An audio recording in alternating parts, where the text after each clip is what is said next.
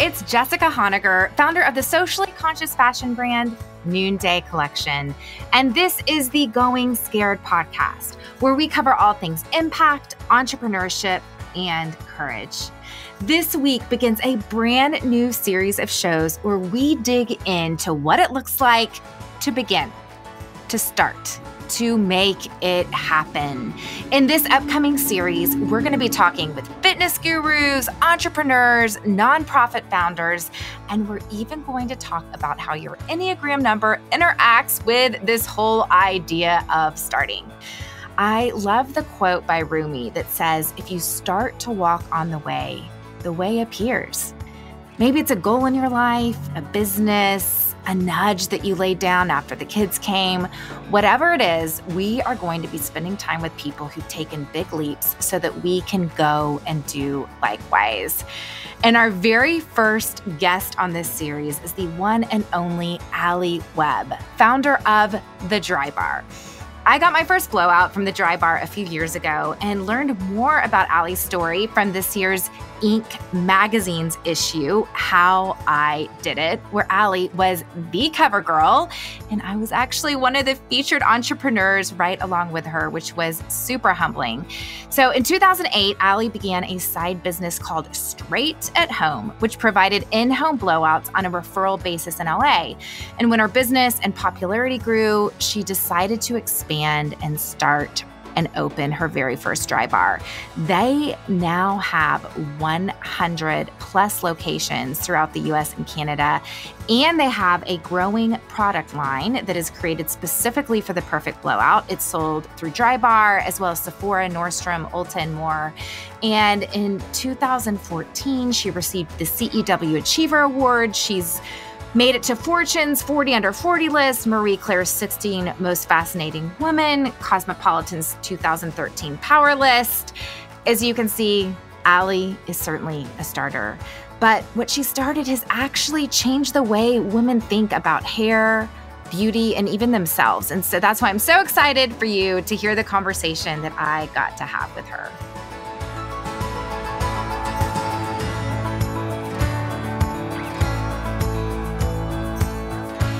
I want to hear the story behind the story of the Drybar before, of course, I'm going to ask you the origin story because we just all love a good origin story. But tell me a little bit more about the story behind the story. I really struggled with my hair, and I don't know why it was so important to me. But when I was growing up in South Florida, you know, where it's like very humid outside. So if you have, you know, any kind of curl or wave in your hair, or you're prone to any kind of frizz, I mean, you're basically going out into, you know, moisture-rich air. And so my hair was just always so crazy. And it was like unruly. And I just I felt like it just like didn't look good, or it didn't look like pretty and polished and, you know, presentable and all of that stuff. And this is like when I'm a really little kid. I mean, you know, 9, 10 years old. And I used to beg my mom to blow out my hair, who was not a professional hairstylist by any stretch, but I loved the way my hair looked straight. And I don't know where that came from, but that was, you know, that was what I always wanted. Well, it came from the images of beauty that probably were around at the time. Right. Although I have to say, this is so funny, but my husband and I this weekend were like, it is time that we introduced our kids to Can't Buy Me Love. So we totally watched Can't Buy Me Love Saturday night, Cindy and Ronnie, and we were kicking it back. And it was funny because as I was reading through your book today, I was like, actually, she was super on. Well, I don't know how old you are at all, but I'm like, for that period, like your hair was looking good, actually. But but I know at the time that was the style. I mean, people, you know, wore like curly, you know, big hair and big bangs. Big hair, yeah. I made the best with what I had, but I didn't love it. And I loved, you know, to your point about society, it was like, you know, Cindy Crawford and Christy Brinkley, like, and they had stylists who were straight hair. I understand that, but you know, they had stylists that were, you know, blowing their hair out into this like, you know, perfection, like whipped perfection of bouncy straight hair. And I was like, just very mystified. Like, how in the world do they get hair like that? And so I was like, it was this curiosity that was piqued in me very, very young. And, you know, fast forward to, you know, spending countless hours in the bathroom in high school trying to figure out how to blow out my own hair to, you know, finally, after trying a couple other careers, but finally, and one being in fashion, but decided to go to beauty school in my early 20s. And it was really like the best decision, obviously I ever made. But at that time in my life, it was a tough decision to make because my parents weren't really, they didn't see much of it for me. And I think they didn't love the idea of me being in the service industry, and they didn't think it was gonna,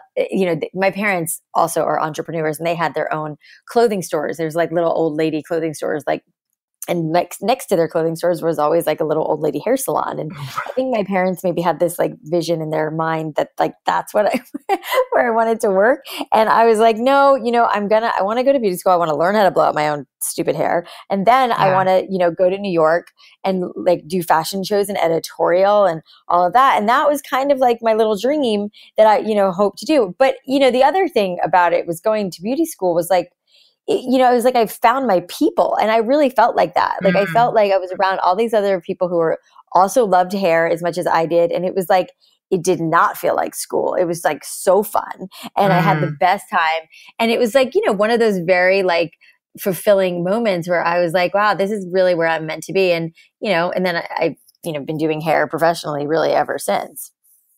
Okay, so you discovered these are my people. This is what I love. This is what makes me come alive. And so you were a professional hairstylist for other people, and you did editorial in New York for a while? I mean, I didn't really end up ever doing that. I moved to New York City after doing hair for about 5 years or so in South Florida, where I was living at the time. And it was like, couldn't get to New York fast enough.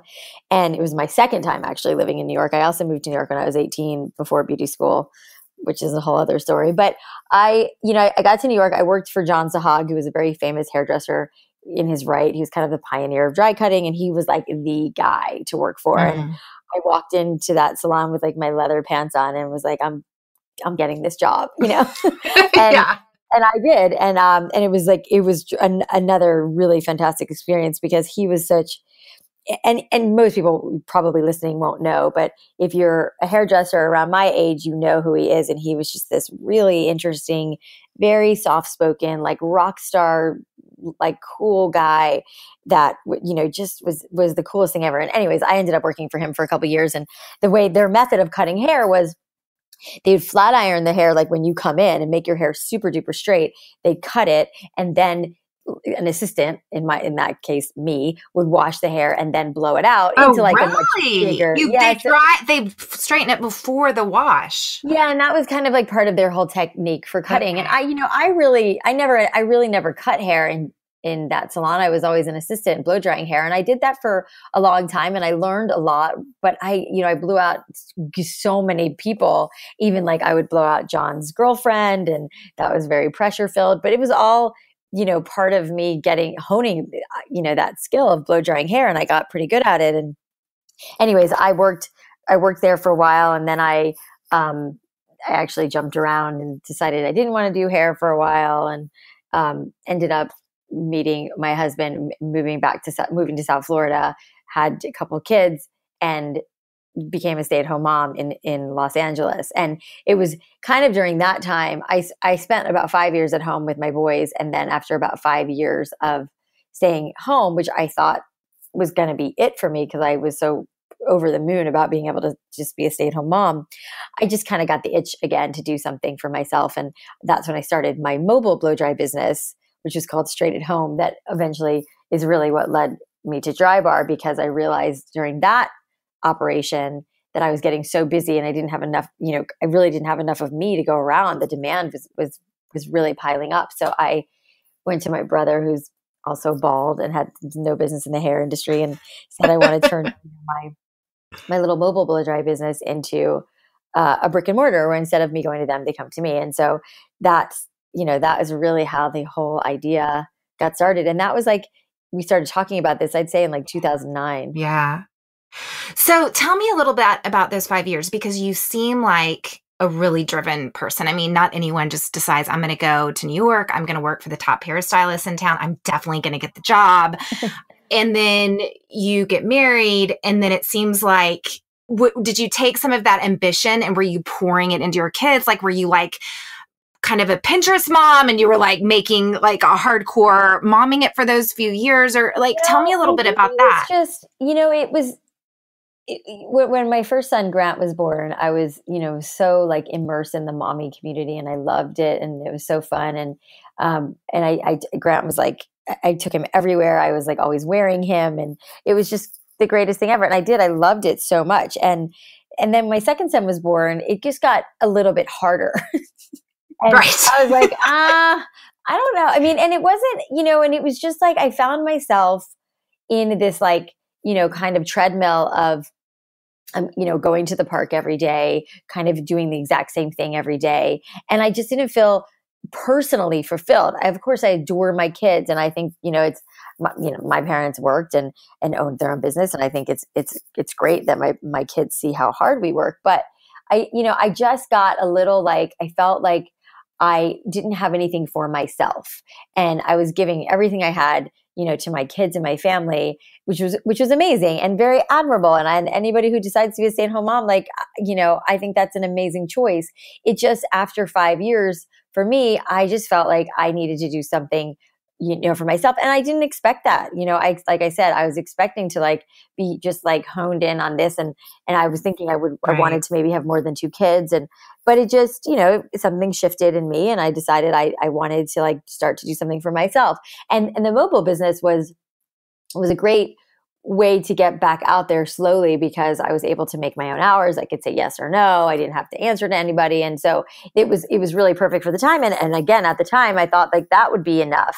And then then I couldn't help, feeling like there was this massive hole in the market for a place like Drybar.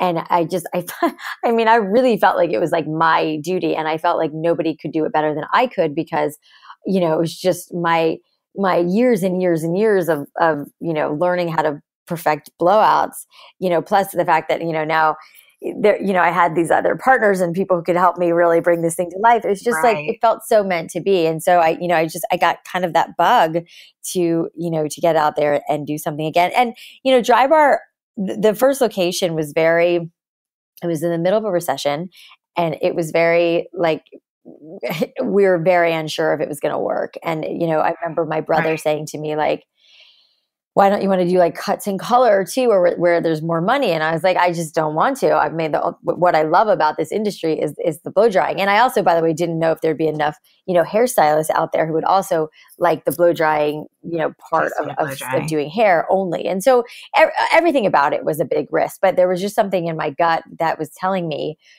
I think women will spend the money on this, and it'll become this affordable luxury for women who, at that point didn't have, access to celebrity hairstylists that would come over to their house and not charge them, charge them upwards of $200, $300.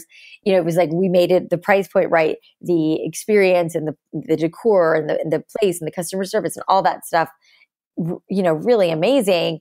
And plus you're getting like this red carpet ready hair. I just thought like, surely women would like this, and maybe we could make one store work. And what's interesting is you're saying you were antsy to do something for yourself, but ultimately I think really you were wanting to do something for others, because I think your fulfillment as a mom came from, you were pouring into these little people, and there's so much fulfillment from that, because ultimately hairstyling is about helping other women. Oh, 100%. I mean, when I say I wanted to do something for myself, it's like I like, back to your, question about being like driven. And I think I felt this like desire to start this business, because I felt like it was something that was really missing, and that, women, or at least women in LA, need it. And so, that was the reason. Right. But yeah, I mean, I think that I did also kind of think it was a little bit of a vain business. And, at least when you get your hair cut and colored, like there's an actual change, and like there's, something actually changes. Right. And I kind of felt like, with just blowouts, like, is this, an incredibly vain business? Or, I didn't really think about it that much. You weren't passionate about that. Well, I was. No, I definitely was. I mean, I was so passionate about hair and blowouts, and the reaction that I was getting from women in my mobile business, and how much they, responded, and a lot of them, were referrals, and they had never even had a blowout before. And so it was definitely this passion, but I didn't realize the impact it would have when, when we first opened, and I saw, from the get-go how women would react, obviously on a much larger scale, because I was just doing, a handful of women a day, where now we're doing, like 80 to 100 people a day, where we'd see it over and over again, how the change and the transition these women experience. Like, I mean, I remember, and I know it sounds so silly, but I remember when we first opened, and I would not even recognize women after they were done with their blowout. I was like, where did she come from? Because, it was so hectic and crazy. And I was like, where did that woman come from? Because we were, seeing so many people. But, it's because most women walk into Drybar with, their hair in a bun or a hat on, and very serious, all business. And then when they're done, there's like this visible pep in their step. They're looking at themselves in every mirror, and there's this like confidence that just exudes from them. That once I realized that, I was like we are really onto something. We have captured lightning in a bottle here. Like I didn't see that as much. I just thought, I'm a girl who has curly hair and always like wants a blowout, and I have enough other friends who also want to blow out. This is a great idea for a business. I don't think I realized quite the impact it would have on women, and how women respond to it, and how women don't go to a board meeting without a blowout, or, an important interview or a date or whatever it is. Well, it's so powerful. I remember when we work, in countries around the world, and in East Africa in particular, we work with this group of women. And when I first started working with them, I remember their hair was cut really, really close to their heads. And they were a little bit, they had just started, they were just getting a dignified job for the first time in their lives. And then I remember visiting them a year later, and they had weaves, and some of them had like purple braids. And it was like they had transformed, because now their job had enabled them to get their hair done. I mean, it's just, there's something about our hair that brings dignity and confidence, and it is powerful. And then, of course, what happens in the salon chair, I mean, that's like a whole nother, thing, those conversations, and just, so I love how it ended up being this thing that really does bring empowerment and beauty to women. So take us back now to, how do you transition from straight at home to Drybar? Because that is a big, that was, that process, happened kind of slowly, and it was a lot of, figuring out a lot of stuff we didn't know. My brother put in the lion's share of the money, which is lucky. Now I know because we've raised so much money, from, institutional money. But Michael did put in the majority of the money, and we put in what we had, which was very little. But that's when I learned the term sweat equity, which, I was like, oh, I like sweat equity. It was basically like I owned half the business, and my brother owned half the business. And, I was running it, and I was in the weeds in the day-to-day operations, and he put up the majority of the money. And at the time, Michael was also running another company.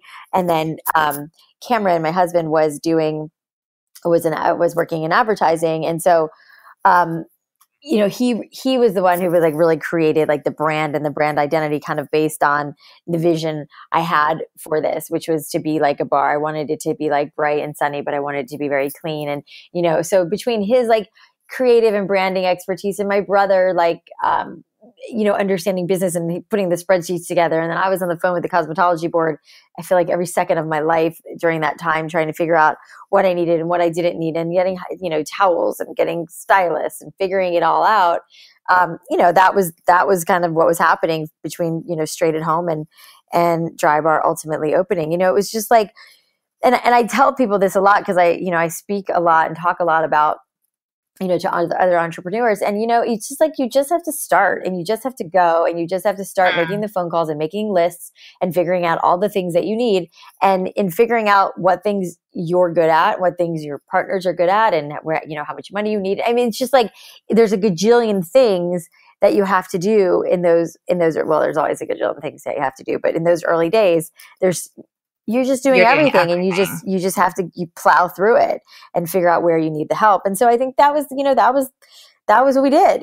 We asked a lot of people for help. We asked a lot of people for advice, friends, family, whoever would talk to us to get to where we needed to go. And I think that's a really important message, because I talk to a lot of entrepreneurs who are, in the throes of it and are trying to start a business, and they just feel like there's too much they don't know. So they're like, I don't know if I can And they do also it. are too afraid to reach out and ask for help. Right. Yeah. I mean, I find that a lot of people don't actually ask for help yeah, when they need to. yeah, it's true. And, and and I always tell people, like, you'd be really surprised how many people you can leverage in your own personal network. It's like you have a friend who's a lawyer who would just give you some free advice, or, there's always somebody, Totally. I believe, willing to help. And, I help people, especially my friends, as often as I can.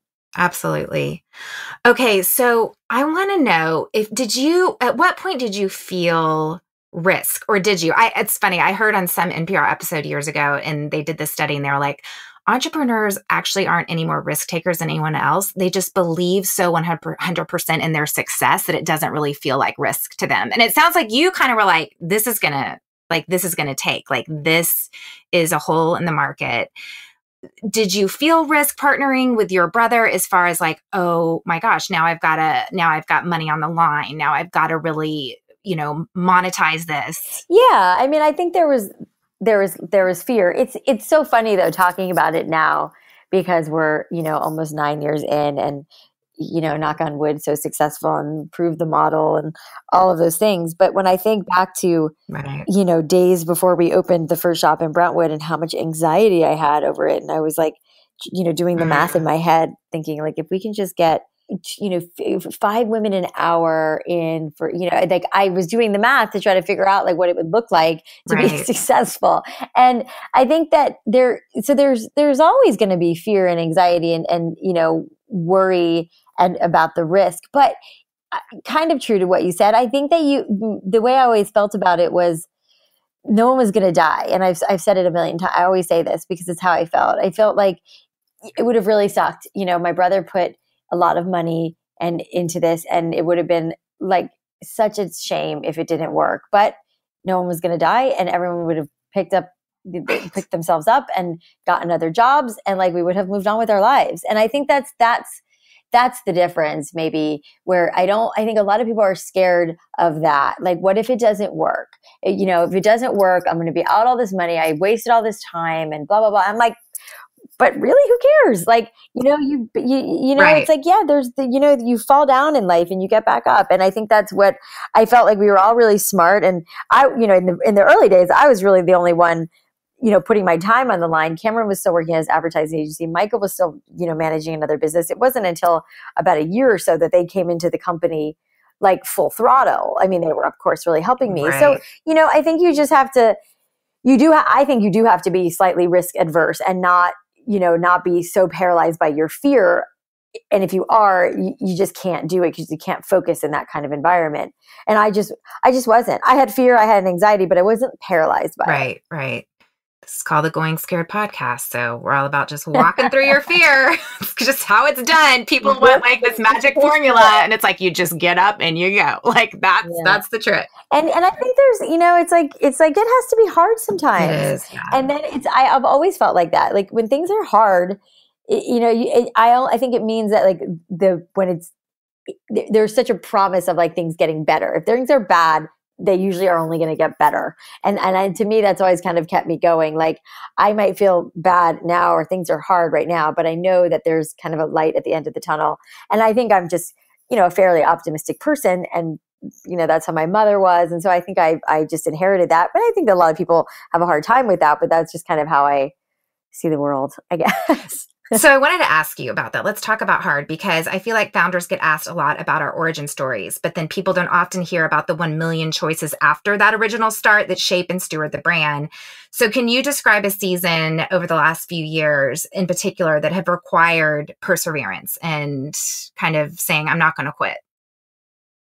Well, I mean, as great as the growth of Drybar has been, it 100% didn't come without a lot of pain points, and especially, trying to figure it all out in those early years, and, having a really good problem on our hands with being so busy and having such, kind of immediate success. It just kind of like got to the point where we were like, this is like so big, and we don't totally know how to do this, because there was, the vision of the company and what I wanted to do, which I, talked about, is like, give great hair to women, as many women as we could and create an amazing experience in Drybar, great customer service, the TVs, all the things.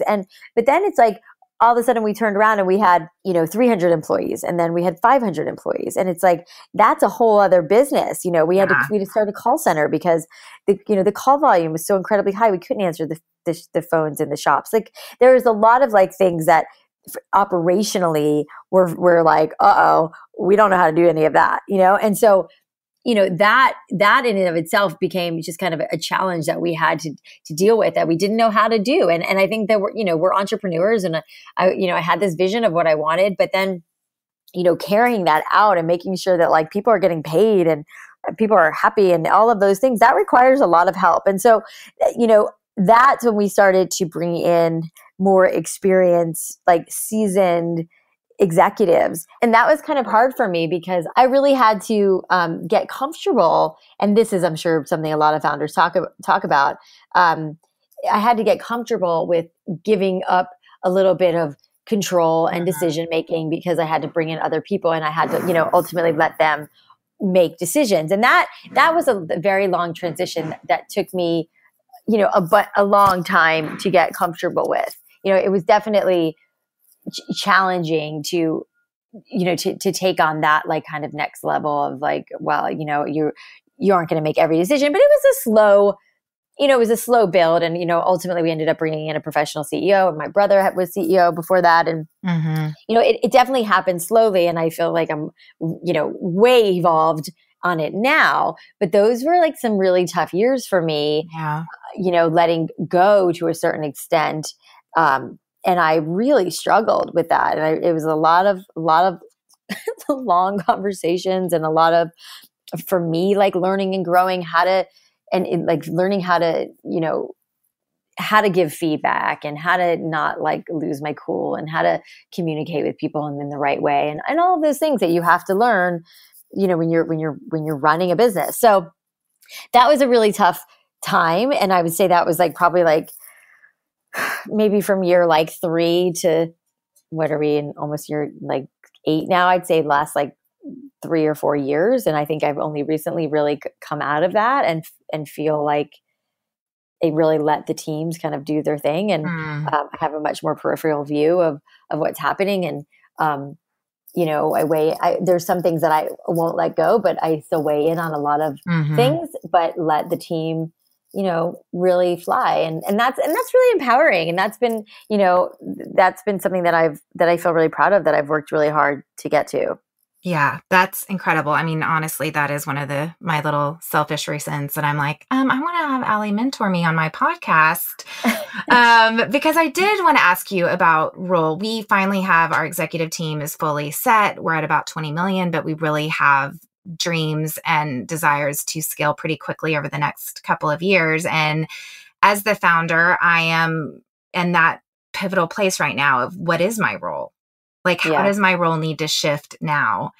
And I'm curious, how do you decide that, where you're most needed in the business? And then how do you measure if you're spending your time in the right places? Because founders, not everyone writes a book or starts a podcast or speaks, and you seem to really enjoy all of those things. And so how do you sort of evaluate where to spend your time now as your role has shifted? Well, I think, it is determining kind of your highest and best use. And I think that has, changed and transitioned a little bit here and there.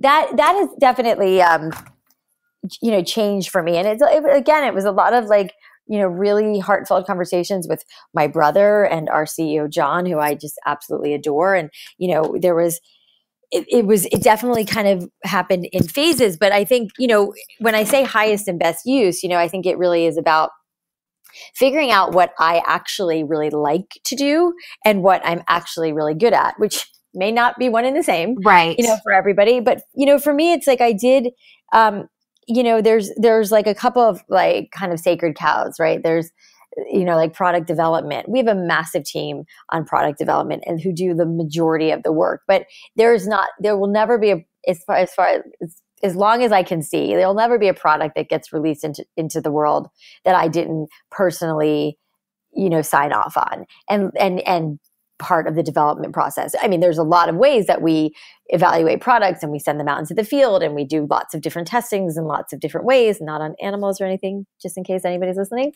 But, there's a lot of different ways, but that, but I, that's still a very like a sacred thing to me because I obviously have such a deep sense of hair and, it's where I come from. So, there's things like that. And, I'm obviously the face of the brand and I do all the press and I do all of that kind of stuff. But there are definitely instances now where we have some of our top trainers, go in and do certain things when it comes to press and things like that, which is also an involved kind of thing. Obviously, I still do like the majority of it and the big stuff, and I do not all, but I do the majority of like our hair training videos and things like that. The things that, again, I'm good at, I really understand hair from a fundamental level. I understand how to style hair. I mean, I feel like nobody can do it the way I can do it. And I feel very proud of that. And that's something that, I can speak really well on behalf of the brand. I've been doing it for 9 years. So those are the things that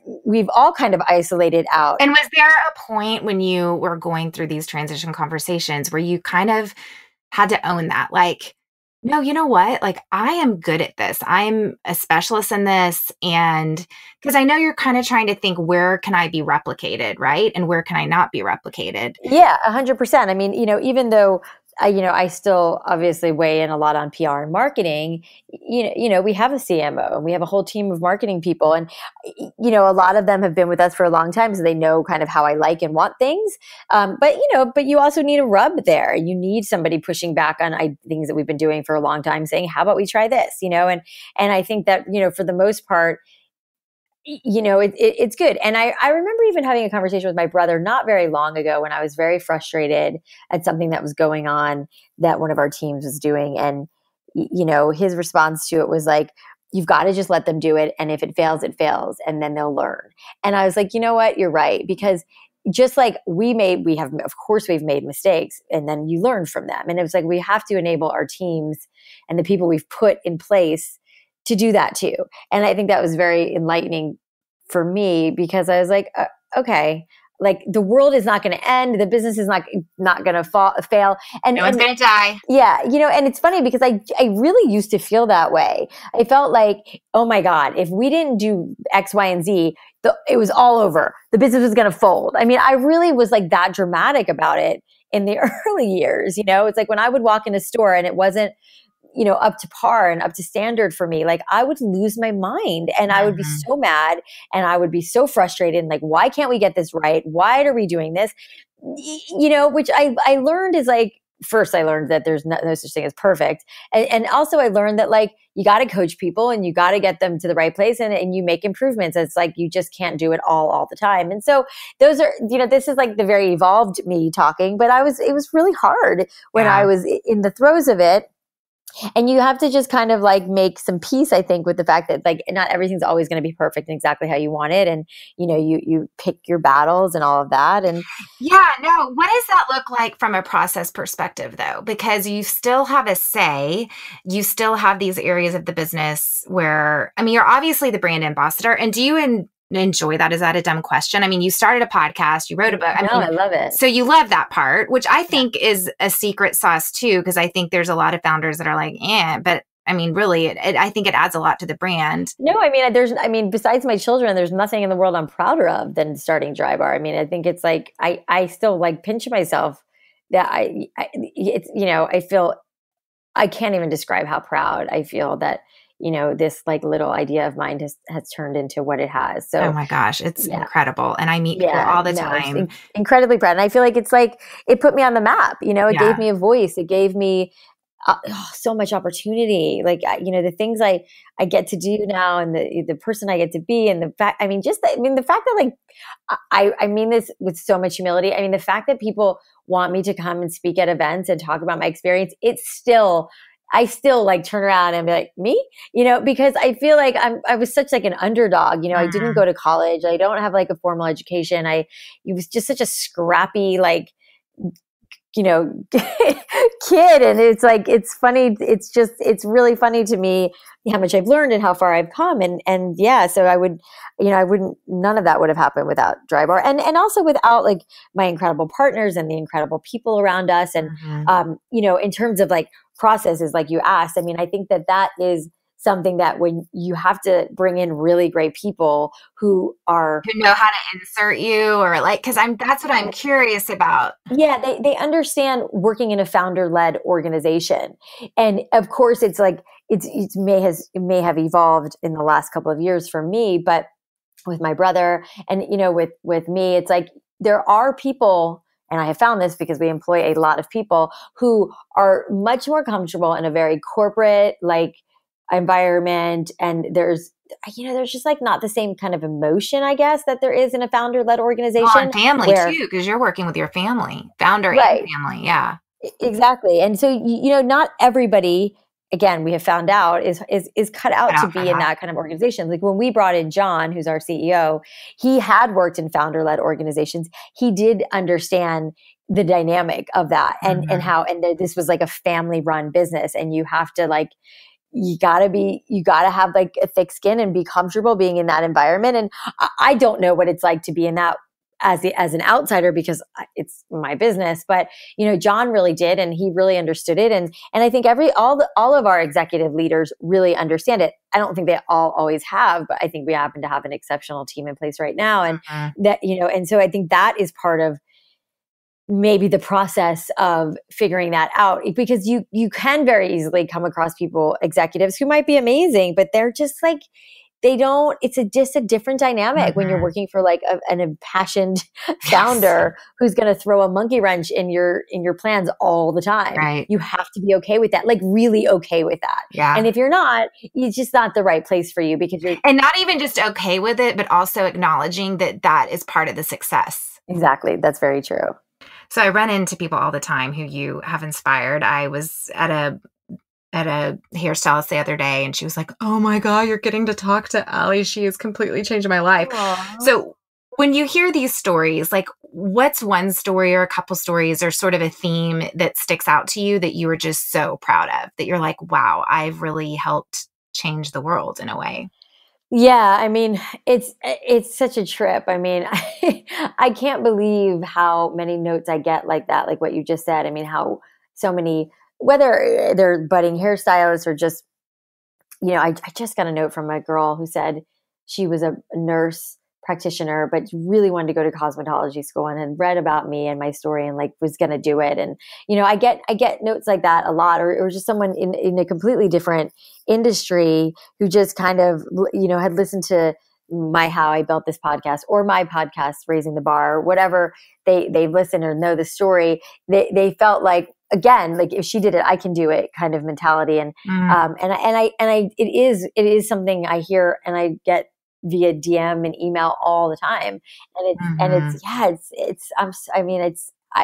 it's really mind blowing to me. And obviously it feels so good and so rewarding that, that I inspire people, or what I've done inspires people, or what we've done, because I certainly did not do it alone, not by a long shot. Well, it seems like you've created a really special culture too. I mean, I've just heard that the culture of your employees and your stylists is really life-giving. Yeah. I mean, we really have tried to create an environment where stylists, feel like they're part of something and they're well taken care of. And, I mean, I don't think that Drybar is for everybody. It's a very labor intensive job, and it's, it just is. And it's a lot, and you're always busy, which is, and to me, that I thrive in that kind of environment. But then we have founder stylists who prefer to be in a cut and color salon where they can take, 20-minute breaks between clients and things. It's just, that's not how we are. And I think that to your point, I mean, we employ almost 3,500 stylists, and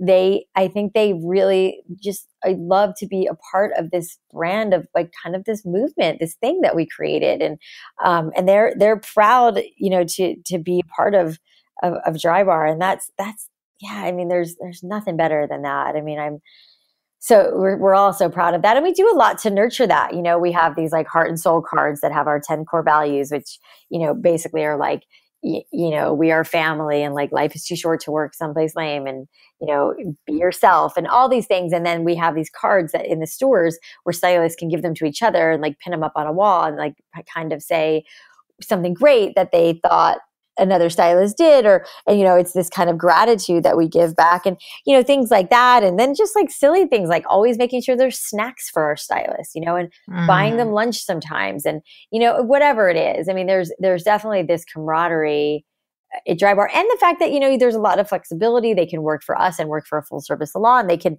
leave us and go work for a full service salon and then come back to us if they're slow at their salon. So there's an incredible amount of flexibility, and I think it really does feel like a home. Okay, so let's talk a sec about confidence. When you think back to the anxiety-ridden Alli the night before, the Brentwood store opens, and the person you are now, what are some things along the way that have helped you to build your confidence legs? Yeah, I mean, I definitely wasn't super confident, not the way I am now when we first started. And I think it was,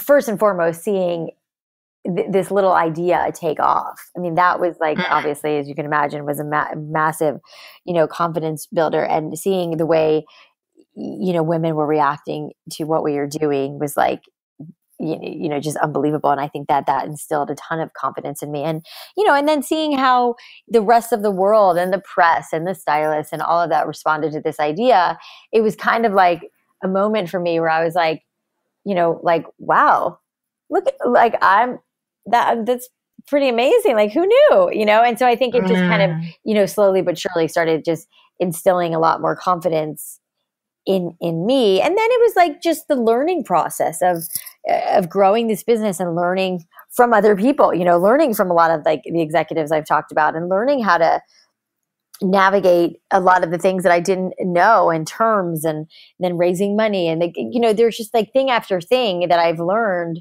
over the last 9 years that have, really, I think, rounded me out as a person. And I feel so much smarter and, more just well-versed in the world. And I think that that kind of happens slowly over time. And I think when it's like the old cliche, like knowledge is power. I mean, I do feel like that. I feel like when you're more knowledgeable about like what you're doing and,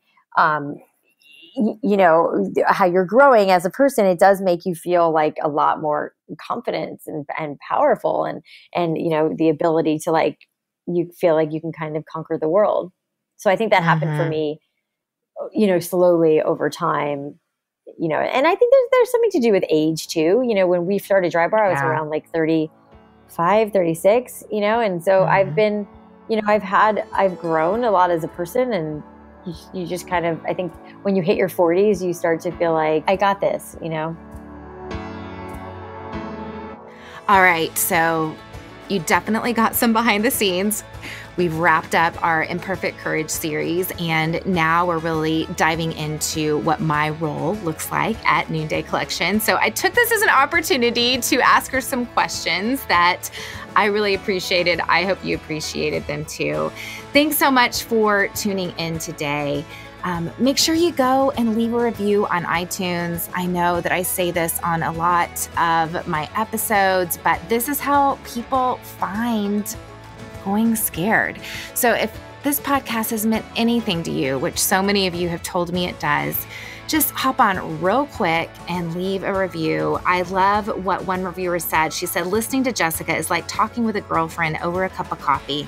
She shares her own stories in a vulnerable way while celebrating other women every chance she gets. The biggest thing that I've learned from her is that another woman's success does not diminish my own. Thanks for tuning in today. Our wonderful music is by my good friend Ellie Holcomb. Going Scared is produced by Eddie Kolpholtz, and I'm Jessica Honegger. Until next time, let's take each other by the hand and keep going scared.